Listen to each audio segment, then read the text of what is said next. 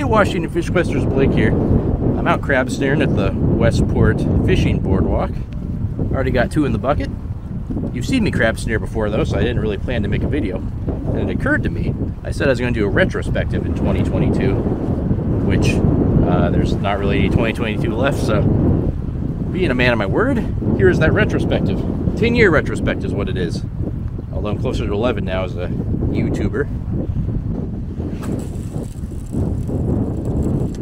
I guess I did take a little footage earlier. Check this tragedy out. These are the remains of the Harbor Resort, pictured here during better times. A lot of people use the store on the first floor there. I have some good memories staying there. I remember one trip in particular. I think I was like a sophomore in high school. My mom took me there for the weekend, and I remember us fishing off the back and having a blast. It had stood there since 1962. Kind of ironically, it looks like about the only thing that survived was the fake logs in this fireplace. November 4th, 2002. I guess it just caught fire during the middle of the night. So major bummer, another Westport landmark gone. Alright, so this retrospective will consist of a couple things. One will be a little story about the channel, just how it started. And then 2, what it was like being a YouTuber over 10 years ago. So, I went to grad school, and I graduated, and I was working full-time.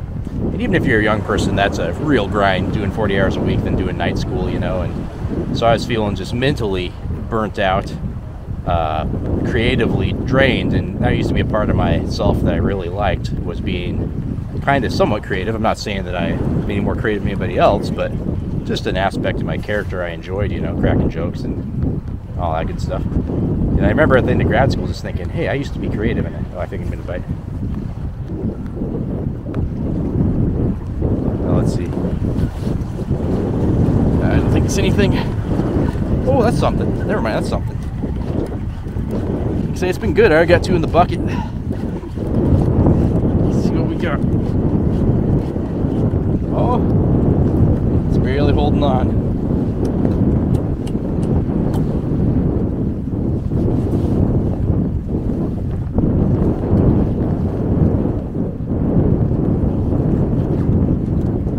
I can already tell. I'm only going to measurement on it, but I'm sure this one's a little small. I can tell it's kind of like that. That'd be 6 inches out here on the coast. I can tell this is kind of that 5 and 15/16 range, you know. All right, I was right on with that one. Just you put a piece of paper between it and the 6-inch minimum.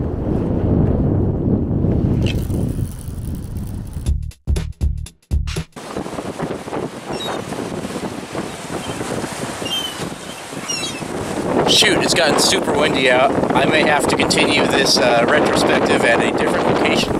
Well, alright, here's the other place. I'm out with my buddy Hugh. It's the last day of winter crabbing season. I know I'll probably post this in the 1st or 2nd day of January, but this is where we'll finish up the retrospective.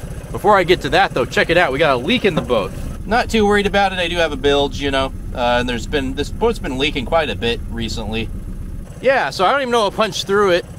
I've been thinking of doing videos about the Lund. I was going to put a false floor in it this winter, but I think I just need to move on, honestly. These Lunds are good boats for a while. I think this is its 10th year. Puget Sound beats them up between the conditions and the salt, that's for sure. Rest in peace, Leaky. Yeah. Hugh and I are dropping crab pots here. Got the 4 pots between us. Last day of the year we can do it, just trying to clean out the freezers here. We don't really expect to get much. We're in the very southern part of Area 9. Great day on the water, calm day. Tomorrow's gonna be a bluebird day, but that's the day it closes, so what you gonna do? Hugh just discovered another leak, holy smokes. By the way, Hugh also pulled that piece of styrofoam out. We're what you call eco-heroes. At any rate though, look at that leak. I don't know what it is with the Lund today. It's just, I guess the aluminum just decided to go bad. Wow. When I first pull, kind of moving this one because it was a little short when I dropped it, you know, on the length of the line. Hey! Thrower backers. Oh, those are actually some specific graceful crabs that look just like those. Great, well, we'll be moving this pot. So at any rate, all those graceful crabs have been gracefully put back. I wasn't feeling too graceful though after grad school, so that's when I started Washington Fish Quest. Just kidding. I was out, you know, I was tired, but I was still feeling like I wanted to contribute to the community. So I actually joined a board of a nonprofit called the Olympia Film Society, and they oversee the Grand Ole Capitol Theater in downtown Olympia and show lots of great movies and live events and that sort of thing. I thought that'd be a way for me to reconnect with my artistic side. However, it turns out being on the board of an arts nonprofit is the same as being on any board in the world, where it's more about staffing and staying in the black and facilities maintenance. Now, I'm really proud of some of the stuff we did on the board.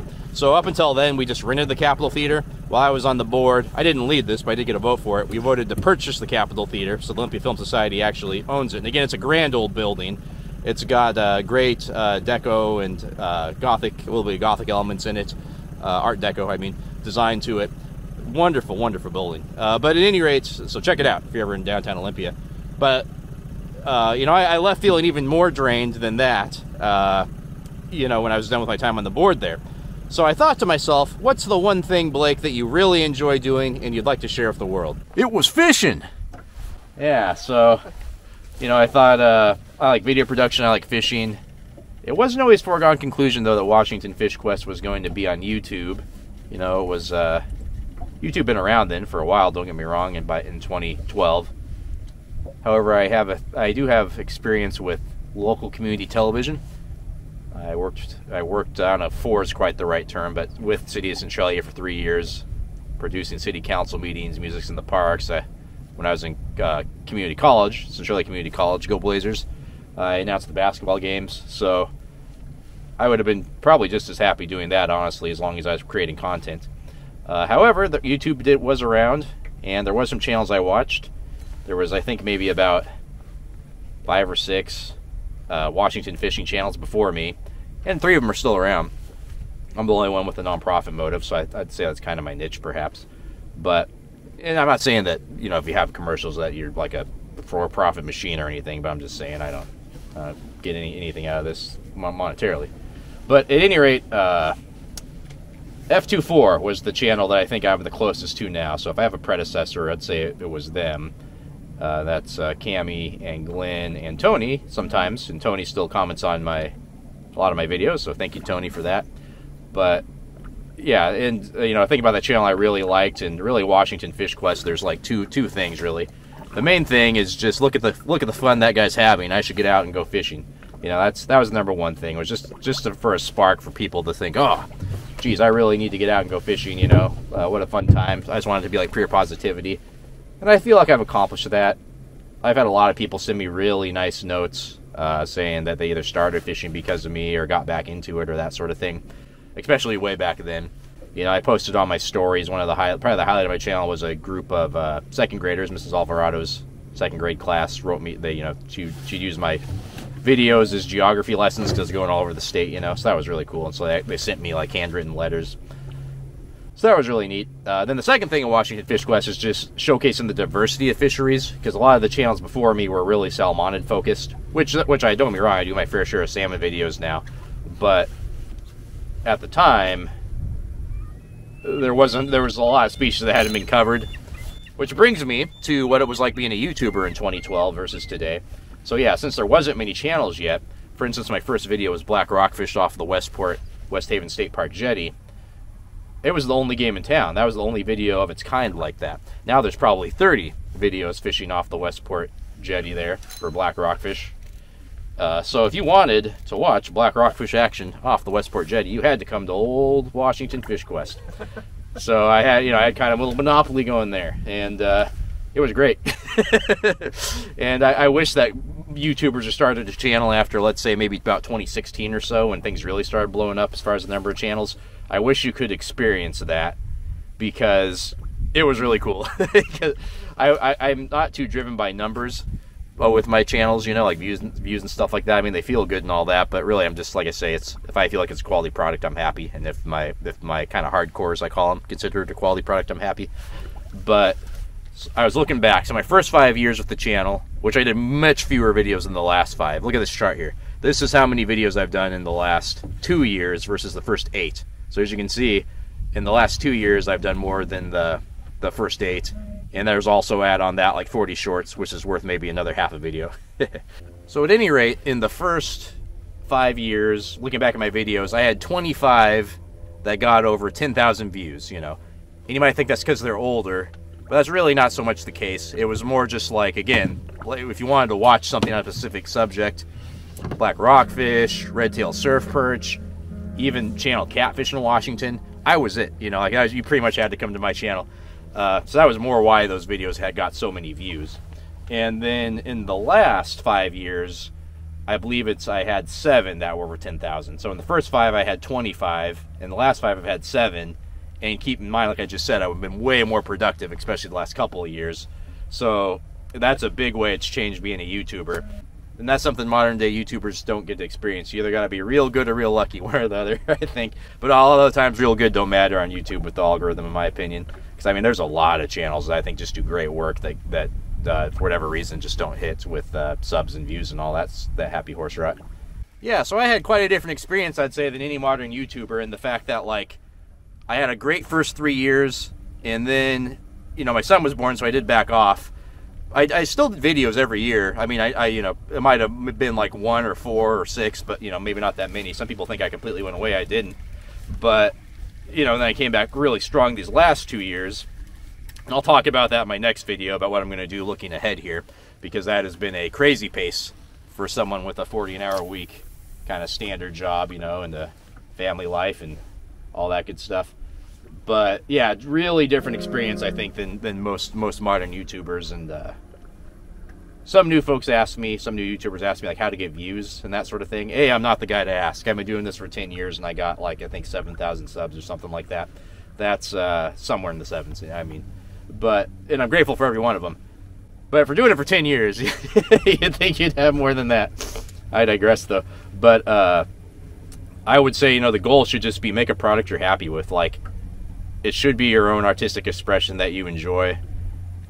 So if you're happy with it, that's kind of it, because you lose control after that point. You know, you don't know if your thing is going to get a view or a million views. So, and in my opinion, as long as one person's watching, it's worth it. You know, if one person finds inspiration from your work, then that's all that matters.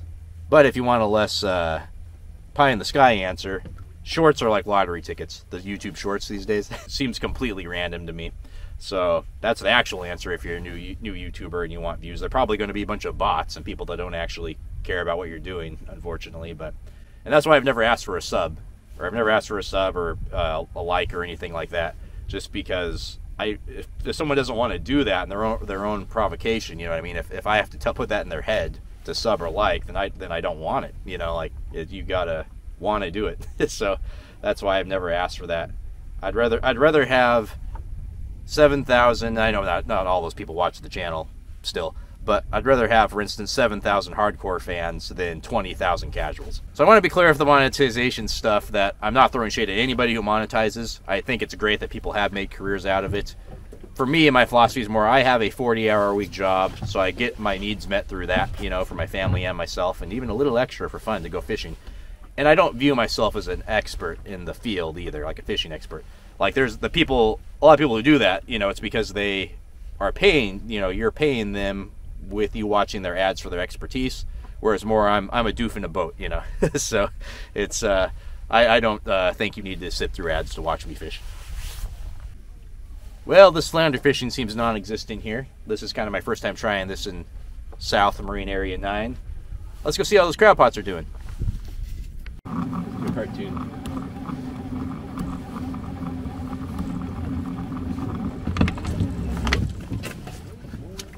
Oh, dang.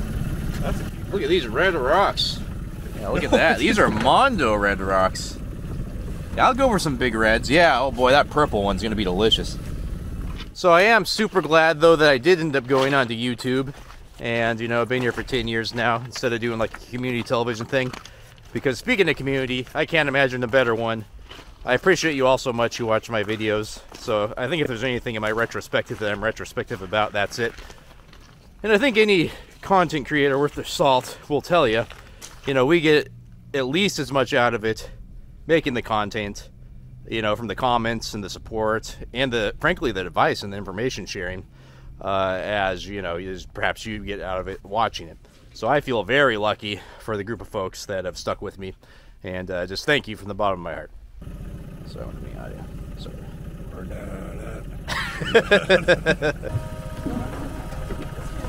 Oh no! That was our keeper too. Oh no, we got keepers in here though. That was cool. It's always That one swung over into my leg. It was like, I'll kill you. Yeah, at this point, I'd just say it's safe to assume we got a limit of reds at the end. We indeed got our limit of 12 and many, many more that we had to release. Great way, though, to end the crab season. I'll see you in a few days when I talk about my plans for 2023. See you next time on Washington Fish Quest. Oh, that was cool. The folks in the orange car back there, I just stopped because they go, "Are you with Fish Quest?" And I go, "I am Fish Quest." So we just said hey and happy holidays. That was really cool.